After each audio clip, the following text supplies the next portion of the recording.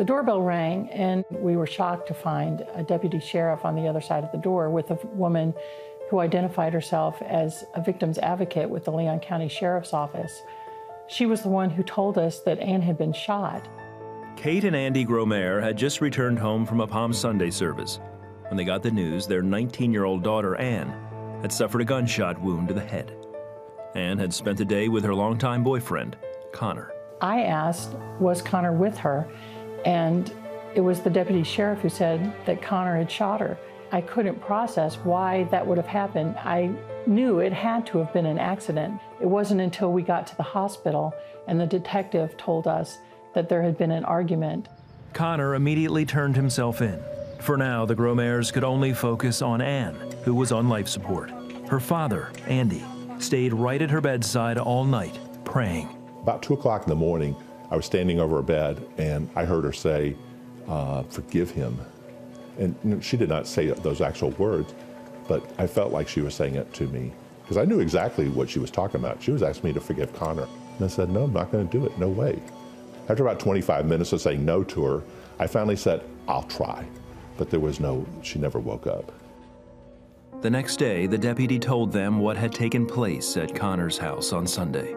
That's when we found out that they had been having a breakup fight, and Conor had intended to get his father's shotgun to kill himself.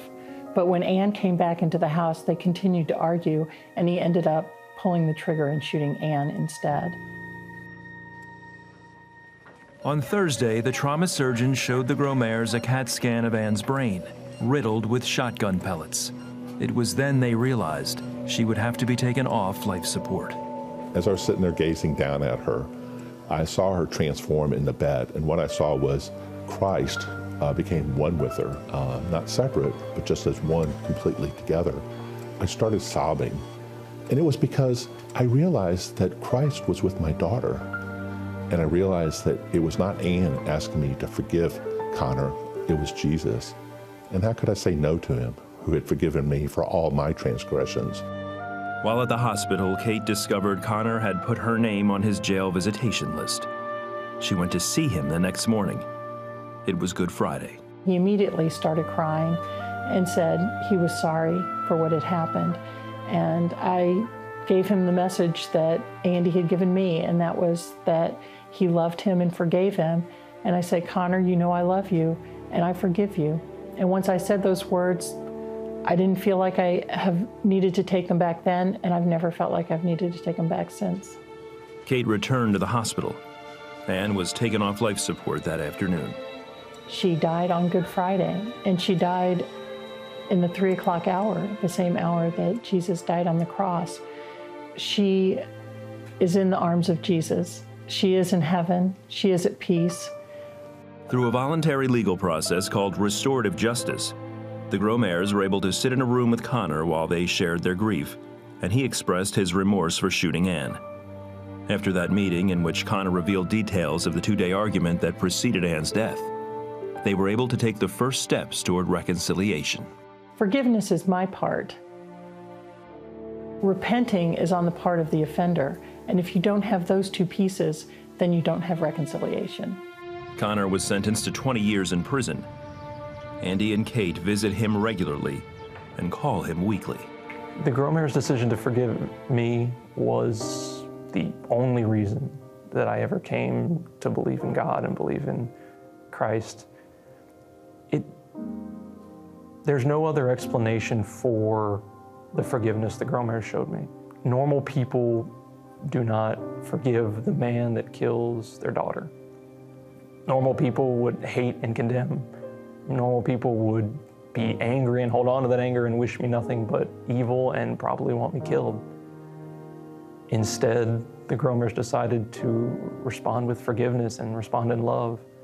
And that's nothing but the love of God shining through them. In the years since Ann's death in 2010, Kate and Andy have become a spiritual mother and father to the young man who took their daughter's life, nurturing his newfound faith, and even attending his baptism, all because they were able to forgive. Things that forgiveness has done for me is to keep me from going to prison with Conor, being locked in the cell of my own hatred and anger and bitterness. One thing that Kate said is that She wants me to live a life that's worth 2 lives. Live a life that not makes up for the life I took, but at least puts good back into the world. I've got to give back. I've got to serve others. I've got to help others. I could not define Conor by that one moment, because if I defined Conor by that one moment, then I was defining Ann by that moment as well. And that would make her a murder victim. And she was so much more than that. So every year, even though there's a date that is the anniversary of her death, Holy Week will always hold that special message for us, that even though there is the death on the cross on Good Friday, resurrection will follow on Easter Sunday.